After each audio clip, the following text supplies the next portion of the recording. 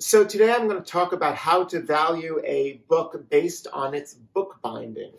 Now they say you can't judge a book by its cover, but in the antiquarian book world, we know that's a little bit of a lie.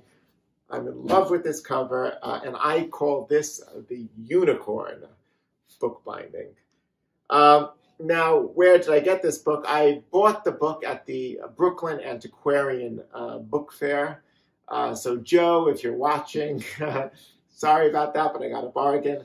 But I'm telling you this because the Brooklyn Antiquarian Book Fair is a wonderful show. It's been increasing in visibility every year. So if you're a book dealer, go exhibit there. It's usually September of every year. If you're a collector, it's a great place to visit. There are a lot of young, interesting dealers there with a wide variety of material. So it's a very hip, cool fair.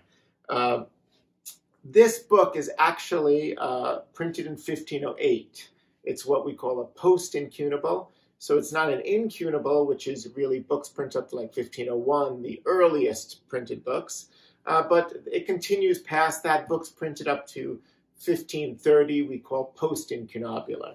So that's where this fits in. Still a very early book in the style of printing of incunabular. The book itself is actually one volume from a set from 1508. It's from a Bible with the commentary of Nicholas de Lyra.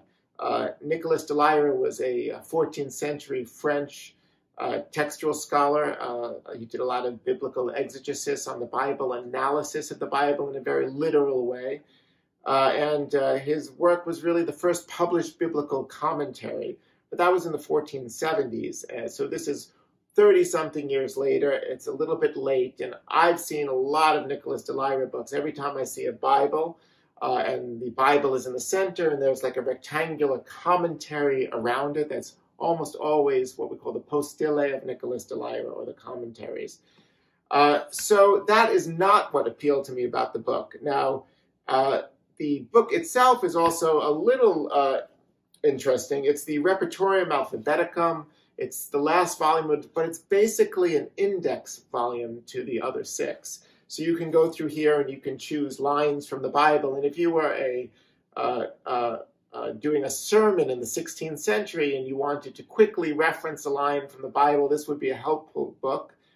Why do I say that? That can sound incredibly dull to be like an index volume. But for me, it's almost like a little bit of early information science. It's like you can use this volume to basically do a Google search on the Bible. So from that modern perspective, it's interesting for data science or information science. But why did I buy this book, a single volume from the set? Well, what appealed to me was the bookbinding. Now, I stress that because when you're going out to look at books at book fairs, you can often hone in on one thing in which you have particular expertise, or which you have a particular passion for, which somebody may not have given their full attention to. So while the bookseller only charged me $300 for this because it's a single volume from a set, and usually incomplete things, even when they're early printed, do not have a lot of value, I don't think he paid as much attention as I did to the binding. What is fabulous about this binding is that there is a lot of what we call blind stamping on the binding. That's when they took, in the 16th century, they took a pigskin binding like this. This may be a German pigskin binding, and they took blind rolls and they put animal figures, and sometimes they even stamped portraits into the binding. That is typical for its age and style and location. What appealed to me particularly about this binding, however, is that it is covered with unicorns. And just unicorns, mostly in the center panel. I've seen a lot of early book bindings, and I haven't seen one that's really covered with unicorns, which seem to me very unusual. Now, of course, unicorns are famous, medieval, famous creature of a great importance in the medieval period.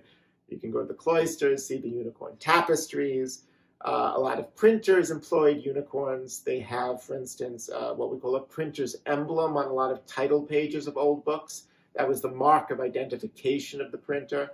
And there are printers, especially in like the 16th century in Paris, like Thielmann Curver. He was a printer who actually had his shop at the sign of the unicorn. So his printer's emblem has two beautiful unicorns on it.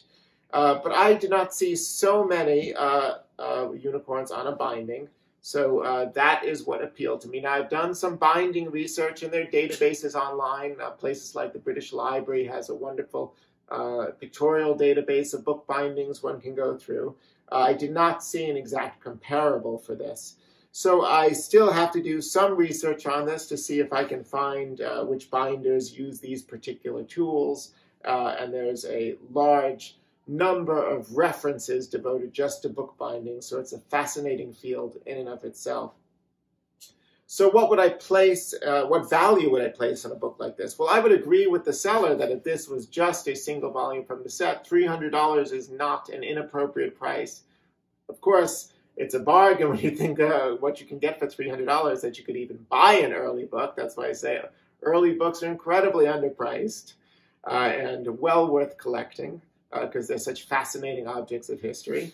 But now that I've spent so much time looking at the binding and I had such a passion for it, I think I can convey that to other people in terms of its rarity and its being unusual. And I'd probably place a retail price on this of about $1,500.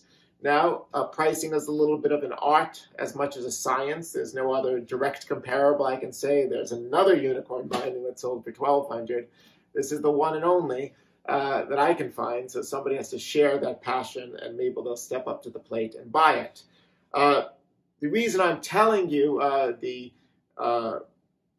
where I bought it, how much I paid, and what I possibly could sell it for is because I want to underscore all the different aspects of a book which could be interesting or appeal to somebody. In this case, I focused on the book binding, but you don't have to focus on the binding. You could focus on a particular passage in a text that would be unusual. You could find a printer and realize it was a woman printer. You could look at the provenance of the book and see previous ownership that was particularly intriguing. So there are all these different aspects of a book that can excite and appeal to particular people and increase the value. That is the added value that we try and put in as booksellers, but also, of course, if you're a collector, you don't have to sell the books. That is part of the enjoyment. Thank you so much for watching, and please make sure you subscribe, and I will try and share some other secrets of the antiquarian trade and tips and the joy and fun of books.